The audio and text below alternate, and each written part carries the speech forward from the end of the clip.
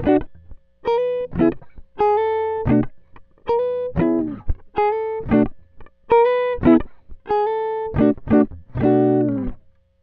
guys, this is Melody, and today we're here with a sketchbook tour. Finally, it has taken forever to get to this point. Yeah, so let's just get into it. First here, we have Redbubble stickers, because whenever you order stickers, they send you some of these. And Sticker Mule, because I've been ordering through Sticker Mule, and every time you order, they send you the same stickers. So you'll see a lot of those. So I started this in December, and it took me through May to finish, but it's because I filled every single page. Here's another Sticker Mule sticker, FYI. The first page was a Scholar Box page. You'll see a few of these throughout where I just kind of like swatched the supplies, maybe did a little sketch. And then this is the first like actual page. So at work sometimes I need a break, my eyes need a break from staring at a computer screen. So I'll do some doodles on post-it notes and then I'll put them in my sketchbook. Sometimes I do it at home as well, but I think all of these ones I did at work. This one you will have seen if you watched my Scholar Box videos. That was actually for the November Scholar Box sketch, which this sketchbook actually came with that box. And then here I had the idea that I wanted to do like a spread for each month and then do some doodles of things that happened that month or whatever, and that didn't really pan out. So here I was kind of playing with this color palette with my Copic markers. This was a sketch at work of the computer next to me. And this is actually the original sketch for that sticker design you may have seen. Some more post-it note sketches. This is December Scholar Box. We got those highlighters. This, I don't know. Sorry. I'm a little bit congested right now, so if my voice sounds weird, that's why. This girl, I kind of created her, and I still don't really have a name for her, so if you have any suggestions, let me know. This is just kind of a little doodle I did. I would like at some point to do like a little webcomic or something, but I don't know if that'll ever happen, and if it does, when it'll happen. And then I started, this was during the snow days, I started drawing Pokemon on post-it notes. Baby butt.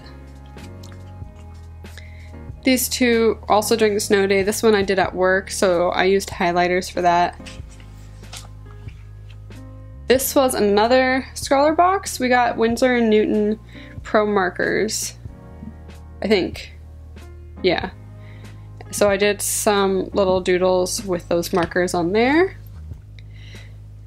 And this was a quote from someone on YouTube. Study with Jess, I think, is her YouTube channel. And I just really liked it because I know for me it's hard sometimes to compare myself to other people, especially with my art and stuff. Which obviously we shouldn't be doing. We should focus on ourselves and our own personal growth. This was the sketch that inspired the sticker. I did this at work. And then these were sketches that inspired another sticker that I have. If you're interested in these stickers, go on Etsy and you can check them out. But yeah, I think I just had a day at work where I was just like kind of needed a break. So I did a bunch of these and they don't take long to sketch out. This I was trying to play with poses and hands because hands are something I've always struggled with. These two artists were from Comic-Con, and so I took their cards and just taped them in here. I don't know if you can read this at all, but this one is Haley Morris. I don't know if I'm saying that correctly. And this one is Allie White. I've also bought myself a bunch of new markers at Comic-Con. And I really like this spread, like these two pages. I don't know why. This one was inspired by a picture of me cosplaying as Shell. This, I don't know. This was inspired by a rugby player. This was based off a drawing by another artist, but I don't remember who. They did a draw this in your style thing, which like I didn't fully participate. I just kind of wanted to play with this. And then another little puppy. And this was a Sticker Mule sample. I ordered samples from them, so I got like a little bit of a bunch of different products. That way I could kind of see everything. And then me trying to just kind of portray some emotions. I really like this muted color palette right here. These are more sticker mule samples. Me trying, I've been trying to play more with like posing and stuff because I feel like I've done so many portraits and headshots and whatnot. I want to do more samples, some feet. And if you're trying to make your sketchbook cohesive, which I mean this page isn't really, but just adding in stuff to fill in the white space sometimes helps. And just like putting a bunch of sketches on a page that sort of overlap a little bit just makes it look more full.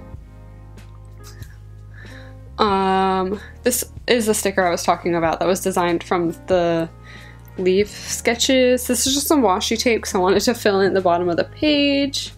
This was, I think I was out in Seattle and someone was singing a song and this was one of the lyrics and I just kind of liked it. This was based off of, I can't remember her name, but if I remember it, I'll put it in the description or have it up somewhere in the video. She's a YouTuber and she was going through Sketchbook and drawing and stuff and I just kind of liked this idea so I went with it, but I don't remember who it was.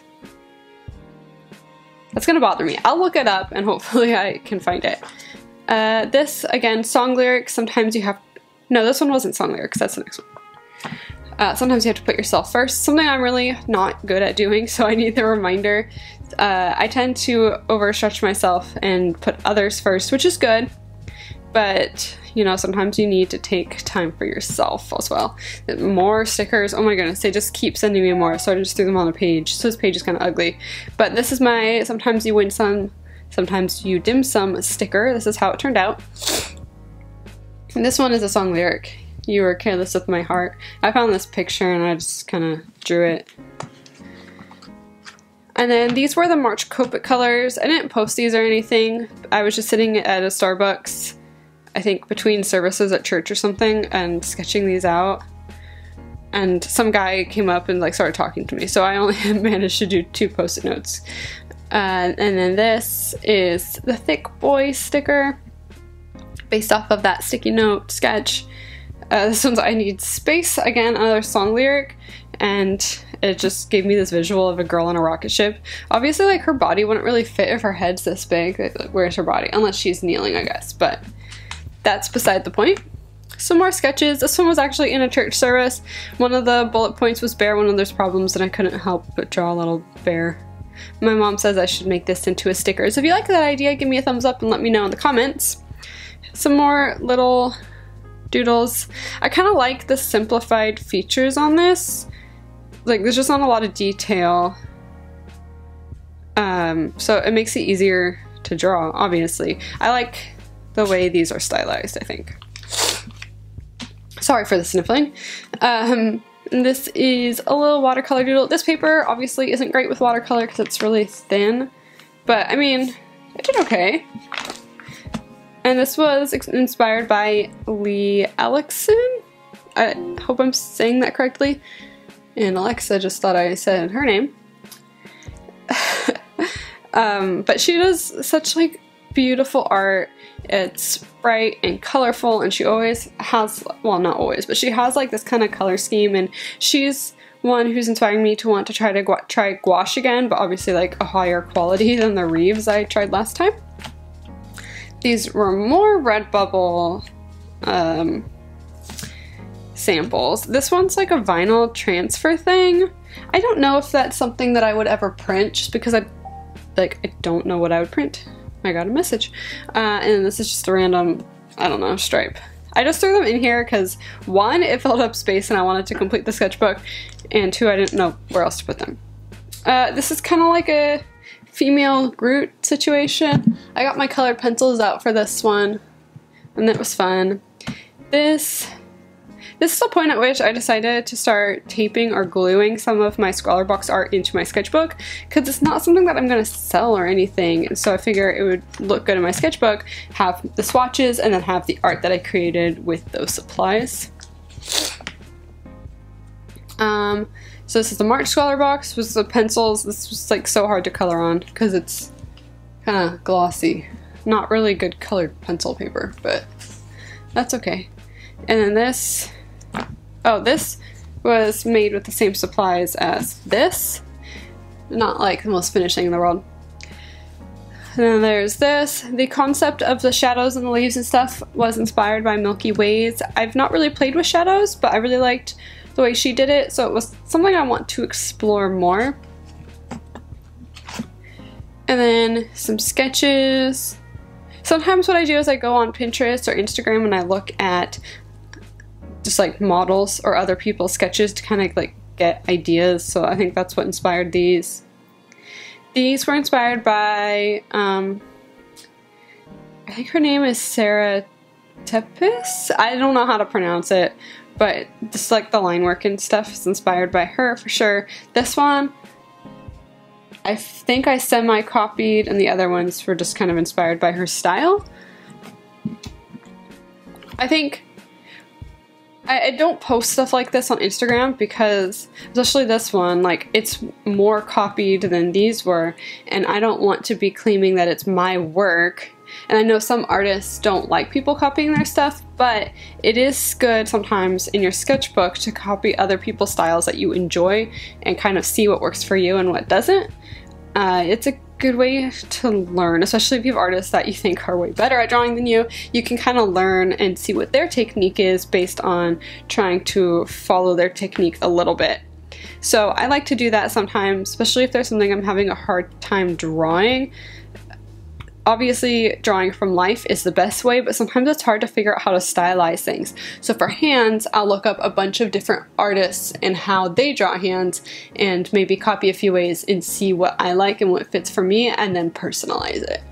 But I typically don't post that stuff on Instagram or whatever just because I don't want people to think that it was mine when I kind of stole it from someone else.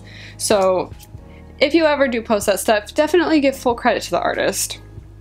This was from a Scrawler box, not my favorite thing in the world. This one's not finished, but I'm one of those people that if I don't finish it within like a couple days of starting it, it's probably not going to get finished.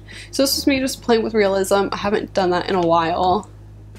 Let me know if you'd like to see me do a video on realism, because I think it'd be kind of fun.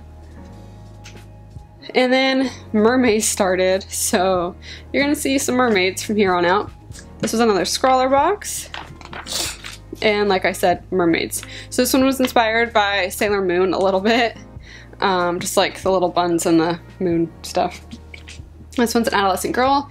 I said in the video where I was actually drawing these, I'll see if I can link it somewhere, but there's just so many adult women that I've seen in Mermaid. I wanted to do some different ages, maybe some different genders, like get a couple boys in here. We'll see. I think I'm most comfortable drawing women though because I am a woman, so like that's what I see staring back at me in the mirror every day.